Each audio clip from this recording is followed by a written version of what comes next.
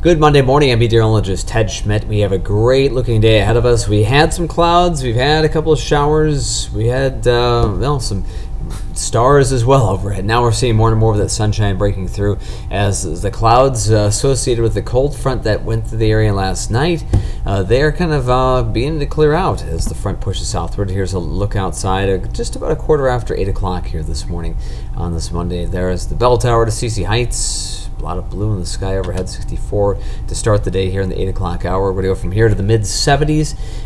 Really nice looking stretch of weather. Next couple of days look fantastic. Now, with that said, we could use some rain, but I put that in the back burner now and just enjoy the sun that we have right now because we're not going to see rain for a while. It's like maybe the very end of the week offers the next decent chance of showers in our area. So with that said, let's move on and talk about some beautiful sunshine that will be dominant in our weather picture over the next couple of days. Right now, here's a look at the day planner. A few of these extra fair weather clouds, then more and more sunshine going into the afternoon. High temperature of 76 around 4:30 this afternoon. And northwest winds will also develop at around 15 to 20 miles per hour at times, kind of stirring things up and keeping things cool and refreshing here to start the work week.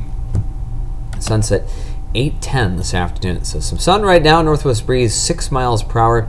Dew point in low 60s, air pressure on the rise as high pressure continues to build in. The dew point's not going to be a concern very often this week. We're going to have some pretty crisp weather, certainly, especially to start the week. Not much mugginess to talk about. And temperatures later on maybe slowly building a little bit. Anyway, 64 in Rochester now, at 65 in Mason City, 64 in Rushford. Rainfall deficit, now that's another topic to talk about. Yes, rain would be nice. We have 1 1/4 inch deficit for this month alone, 2 inches overall this season, going back to the beginning of June. So we do need some rain. But again, like I said, almost 5 days away from that happening again. There were the showers we had earlier this morning. A couple spotty sprinkles until about sunrise. They have kind of died out, and now that front is pushing southward, the sky is clearing off. High pressure is coming behind that. Humidity pretty much on the low end of the scale here for the next few days and climbing a little bit toward the end of the week.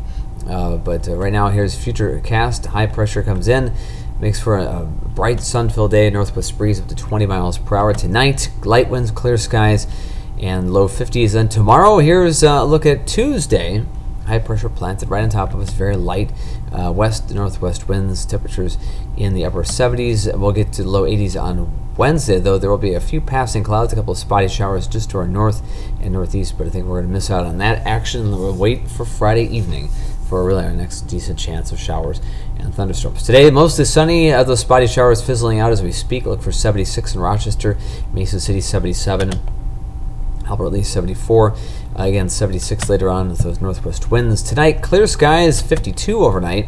And then tomorrow, light winds, mostly sunny, very comfortable. Tuesday, 77 tomorrow in the afternoon. And we'll see those low 80s take over for a few days. And then heading into the weekend, a couple of thunderstorms, especially after about 6 or 7 in the evening on Friday. And it looks like maybe just a couple of morning spotty showers, perhaps a rumble of thunder on Saturday. The afternoon looks actually pretty good right now with upper 70s.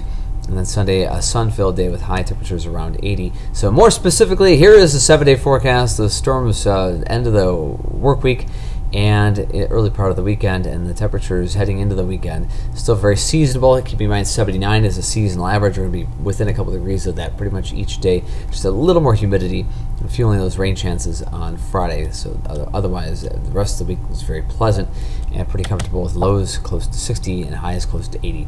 Give or take. And then in the meantime, enjoy that beautiful sunshine today, and we'll see you right back here tomorrow for our Tuesday.